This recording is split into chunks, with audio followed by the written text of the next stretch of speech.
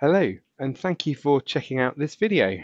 My name is Bruce Cullen. I am the Director of Products here at Cookdown, and today I'm going to talk to you about our ServiceNow Discovery product and show you a bit about how it works. But just to set the stage quickly, you've obviously heard of ServiceNow, but have you heard of Microsoft's SCOM or System Center Operations Manager, to give it its full title? It's a Microsoft monitoring tool, best of breed for its kind of tool. And the general premise is it has agents all around your network. And when something goes wrong with one of the technologies that it's monitoring, it will send an alert. Pretty straightforward kind of concept, very complicated in its implementation. It's been around for a very long time and it's a very powerful product. Obviously, as I said earlier, you'll know about ServiceNow. It's a really great IT ticketing system, among other things. And the whole premise of the tool, for our purpose anyway, is end user sees an issue, traditionally. They'll ring up the help desk and an issue gets raised in ServiceNow, which gets routed around until it finds the right person to fix it. To us, it would seem pretty logical to join the dots between these two systems, and that's where our Cookdown connector comes in. So our Cookdown SCOM connector is all about integrating those SCOM alerts so that you automatically raise incidents rather than waiting for somebody to ring up the help desk and tell you something's wrong. We have a discovery tool, which is all about populating ServiceNow's what's called CMDB, Configuration Management Database, with configuration items. The whole idea of the CMDB is it's a picture as to what your IT estate looks like. And the more accurate your CMDB, the quicker it is for your incidents to get resolved because you can more easily route them to the right team. But populating that CMDB is notoriously difficult with sort of the traditional approach, which is either, people stood around whiteboards, which is error prone, or with a network crawling type tool, which work very well where they have access to everything. But if they don't, they fail to discover things, and you end up with an incomplete picture. SCOM, by virtue of what it does, has agents all around your network, and so has already overcome that problem, and it has a lot of data at its disposal in the form of its objects. And we join the dots there, and that's the tool we're going to be talking about today. We also have a mapping product, which is all about joining the dots in between those individual configuration items in your CMDB to form business or application services in ServiceNow with a mapping tool. Our mapping tool also uses those SCOM agents, so it doesn't suffer those security issues. Today, as I say, we're going to be focusing on the discovery solution. So to set the stage for this, on the left-hand side, you have SCOM, and on the right-hand side, you have ServiceNow. So SCOM has a database filled with objects. ServiceNow has a CMDB filled with configuration items, or not, depending on how far into discovery you've got. Our discovery tool comes in. We scan the SCOM objects, match against existing configuration items in your ServiceNow instance via ServiceNow's identification and reconciliation API. Which is good and important because rather than us reinventing the wheel or using some other method, this is ServiceNow's recommended tooling and approach for populating your CMDB with CIs. So identification and reconciliation, if it doesn't find a match against an existing CI, we'll create a CI with the data that we provide. And if there is a match, the existing CI is updated with new information. So we enrich existing CIs as well. So the key question, so great, but what can I discover from SCOM? The answer is straightforward. It's anything that SCOM monitors. So this can be anything through from your sort of standard Windows Server technologies through to cloud things like Azure. There's management packs for SCOM to monitor bits of infrastructure like VMware and databases like Oracle. Pretty much, if SCOM can monitor it, we can discover it and push it up into ServiceNow. That's enough slides. Let's go and dig into this thing and see how it looks and works. So this is the SCOM console, unsurprisingly. If I scroll down to the bottom, you will see a discovery option down here. This is our management pack. which is our discovery solution. There's also the alert integration. The alert sync product is here too, but we'll just go focusing on discovery today. And you will see a bunch of what are called payloads in here. So these payloads are basically mappings between SCOM object and ServiceNow CI. They are defined in the JSON format, which is the format that ServiceNow's identification and reconciliation API is expecting to receive them in. Really important point. We give you a wizard to help create these things, and I'm going to take you through that process today for the case of database, which is I've already done, but just to show you what it looks like. So if I go up to the top right corner and go create discovery, the first question, if you have our mapping product installed, which I do, is you're asked, do you want to map an application effectively? For this one, I'm going to say no, because we're talking about discovery. You're then asked to pick a sample object from SCOM.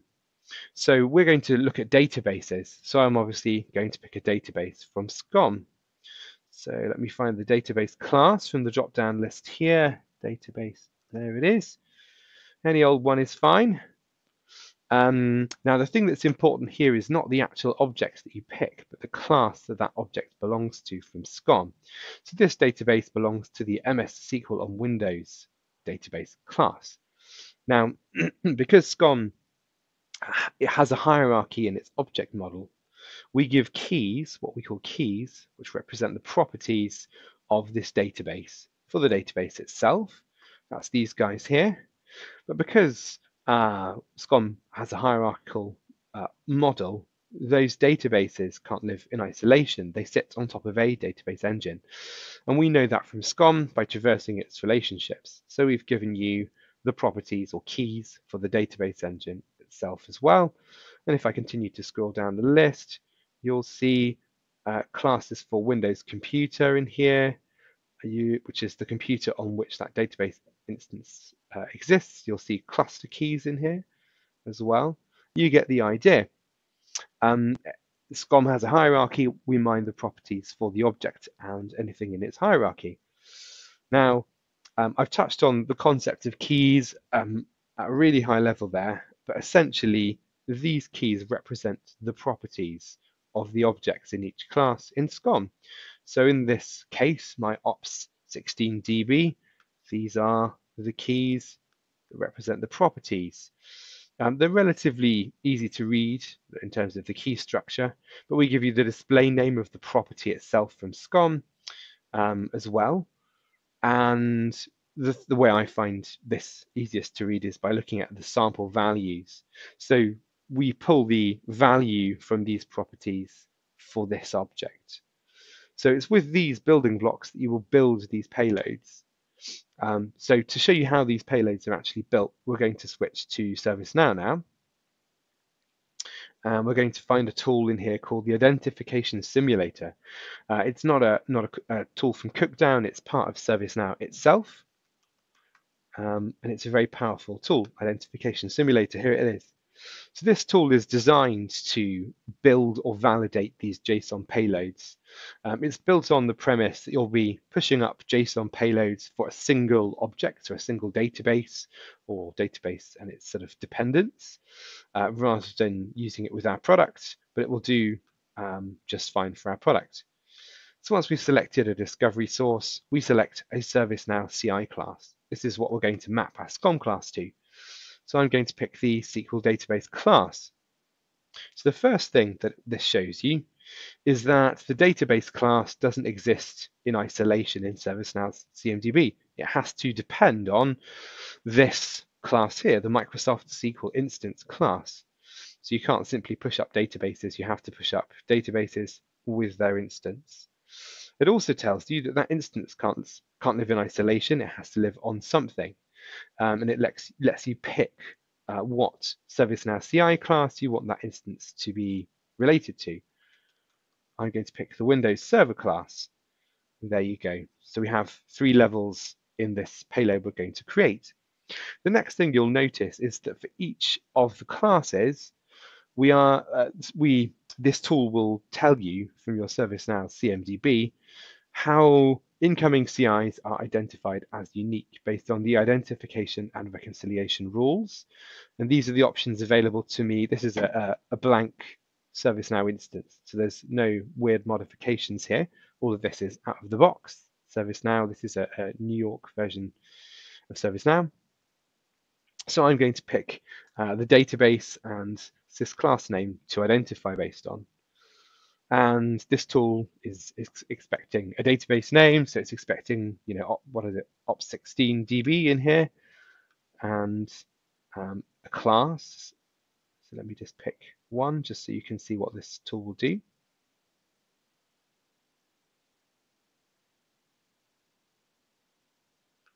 There we go. So these are the bare minimum in terms of criterion attributes, or attributes of this class that we need to push up a CI.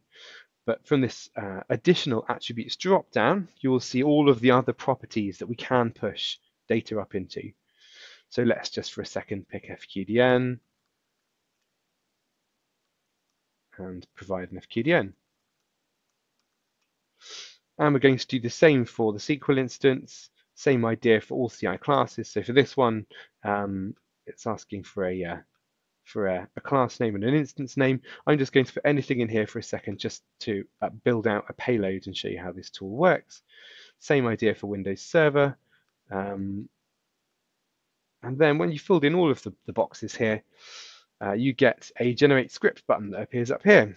If there's an error in what you've provided, let's just take out the instance name here and try and generate a script, it will error and say, hey, there's some data missing, which is really important, not just because I could have missed a field like that, but if there's a field that isn't required for identification, but is required by your CMDB, so let's say asset number or something, then it will error and it will say, hey, you need to provide some data for this field for this CI class. So it helps you work around, understand the customizations in your ServiceNow instance. But as long as you've got all of the data in here, when you hit generate script, you will see your JSON payload, which is the same kind of idea as what we've got in the SCOM console that I was showing you earlier. So as I said earlier, this tool is designed for specific CIs. So ops16db, for example. But we are going to use this product with the Cookdown Discovery keys. So if I go back to the SCOM console now, and go back to my Discovery Wizard, here it is. In the database name field, rather than me specifying ops16db, I'm going to provide the key for that property. So here it is. And for the FQDN, I'm going to find, there isn't a FQDN is a bad example, to be honest, because databases don't have an FQDN, but you get the idea. Similarly, for the SQL instance class, we're going to find the key for the instance name. Oh, instance name, there we go. Instance name. You get the idea. We're building out the same payload with these keys rather than the specific values. So when I hit generate script, you'll see that's what we've got here. So I can copy that script out of here and paste it into ServiceNow. Rather than make you guys watch me build one of these things out for real, although this isn't actually that far off, I'm going to copy one that I have already created. So this is one I'm going to copy. And go back to the Discovery Wizard. So once you've built your payload in the simulator, you'd come in here and you'd hit next, and you'd be asked for your template, your payload template, which is what you built in the simulator. So this is one I've built earlier. So exactly the same idea, database class in ServiceNow. I've picked a bunch of properties, so the database attribute in ServiceNow, and I've given it a Cookdown Discovery key. You can tell it's a real key because it goes green. If it were not a real key, if I just smash some text in there, it goes to black. You get the idea. The other thing that's worth highlighting here is, so on line 7 here, the short description field, I've used multiple keys and I've mixed them in with actual text. So in the case of collation, the database collation, there is no field out of the box to put that data into, but it's a great piece of useful information when you're trying to understand what's going on with the database. So I've specified it in the short description. Same with recovery model. You get the idea. The other thing that's important about these payloads, and why it's really good to build these payloads using the simulator, is the relationship types between these CIs, which is defined in your CMDB, is given for you in most cases. So contains, contained by, runs on runs, etc. Once you're happy with your payload, you hit the validate payload button. And if it's incorrect JSON, you'll get an error, but otherwise it will say, yes, that's fine. And then you hit next. When you hit next, you see for the selected sample objects, which was that ops16 database, we replace those keys with the actual values here. So here we go. These are the actual values here. So in reality, when you run this discovery for real, it's not going to apply only to this single database. It's going to be we're going to run this JSON payload through our engine, and for all SCOM objects of the class that we picked, the MS SQL on Windows database class, we're going to do this for. So this gives you an idea of what you'll end up with in ServiceNow. If I hit next, you'll ask for details about your ServiceNow instance, the instance name from which we automatically generate the instance URL, the discovery source that ingested CIs should have set on them. This needs to be set up in ServiceNow. And then the timeout, so how long should this discovery run for before timing out? Good kind of fail-safe mechanism in case something goes wrong. And you would hit next, see a summary, and hit create discovery. I'm not going to do that in this case because I already have this discovery in my list. Here it is. And there we go. That's how you'd set up Cookdown Discovery. So you do that for all of the different classes available to you. But to make this process a bit easier, for the sort of standard Windows technologies, we've actually done this for you. So if I just go to our payload store quickly, I'll show you what's available. So here we go. This is the Discovery Payload Library. The link is on our support page, support.cookdown.com. And it is basically a repository of these JSON payloads. There's a bit of information on how they work, but for sort of standard Windows technologies, you can use or customize these payloads to get you off the ground. So yeah, there's a whole bunch to kind of get you going. But equally, there'll be weird and wonderful management packs for SCOM. Maybe you've written some custom ones over the years that you want to extract data from. So once you have set these up, you select the one you want to run and hit Run Discovery here on the right-hand side. There's also the ability to schedule these discoveries. And then if we go through to ServiceNow, look at some examples of some that we have pushed up to ServiceNow. Let's start with SQL because we're looking at that one. So this is the example of our SQL instance here. You can see from the relationship it runs on a Windows server and contains databases. If I have a look at the dependency view, you'll get a feel for how this works. So there's the instance. There are 12 databases running on this instance. And it runs on this Windows server. You can see using the other discoveries I had, there's a Windows service on here. We've identified the network adapters, etc. All of this has come from SCOM. Cool, looks good. The other use case, the other example I have to show you here is IIS web server. So we're looking at the CI for an IIS web server. You can see it runs on a Windows box and that some websites run on it. Again, now in dependency view, you can see what it looks like here.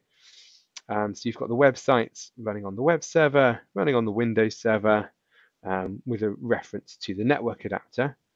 You can also see that this particular website is part of an application service, which I found using our mapping product, which I will go into in a different video later down the line. But here we go. This is the result. It's a pretty simple product to use once you've kind of got it set up. There isn't that much to do to set it up. It's simply a management pack that goes into SCOM. You create some a service account in ServiceNow, and you configure a CMDB discovery source, so it's clear that the CIs created came from us. We push the CIs up to the identification and reconciliation API, so all of the Cookdown magic is in SCOM rather than in ServiceNow. So that's how it works. The only other thing I wanted to show in this video is to show you going to our partner test instance here, how easy it is to populate your CMDB. So I'm going to go to my CMDB in this ServiceNow instance, and it's blank, nothing to see. In my discovery product in SCOM, I have two instances defined. I've got my partner test instance and my Cookdown instance. So if I select these guys and hit run discovery, we will push up CIs for all of these classes. And that should be all it takes to populate my CMDB. So discoveries are submitted as SCOM tasks. So if I hit OK on this and go to monitoring and go to task status, what you should see is a bunch of discoveries running in the form of tasks, which will be pushing CIs up into ServiceNow. I'm going to now go back to ServiceNow and hit refresh and see if the CIs are starting to appear. So here we go. I can see that the CIs are starting to flow in, which is great. There we go. In they come. You get the idea. Because all of the hard work in terms of discovery is done by SCOM, it's simply a case of translating SCOM classes into ServiceNow CI classes and pushing them all up. So let's have a look at some now. AD domain controller, why not? Let's have a look at that one. So we've got the AD domain controller itself, we've got some cool information about it, and we've got that it runs on this particular Windows server, for example. What else have we got? Windows server. Let's see what we've got for the Windows server in my payload. So we get the idea, information about its operating system, DNS, details of it from AD, how much RAM it's got, what runs on it. That's because I pushed things up with other discoveries. I've pushed up its network adapter too with a discovery. And you get the idea. We have a populated CMDB. One last refresh. 56 CIs. There you go, which is about the size of my small little lab. Windows cluster. Let's look at that last one because that's quite a nice little one. So Windows cluster of cluster nodes. We've defined the cluster resources as well. We've actually pushed the cluster resource groups up here. It's a very simple and very powerful product. It can handle any form of customization, both in SCOM and in ServiceNow. But as I mentioned earlier, if you haven't customized ServiceNow in any real way in terms of identification and reconciliation or custom attributes, then you can take our out-of-the-box payloads and get populating in a day. It's pretty straightforward. So that's all I have to show you. So thank you very much for listening. And if you want to take a trial of this product, we give 30-day free trials. You just head over to cookdown.com and there is a free trial form there. Equally, if you want a more in-depth demo or would like to ask some questions on our discovery page, there are forms for all of this stuff. So here we go, free trial form, technical information and everything you need to kind of get going in the form of setup instructions on our support site. All right, so thank you very much for the time today, and I hope you tune into a future video soon. Thank you.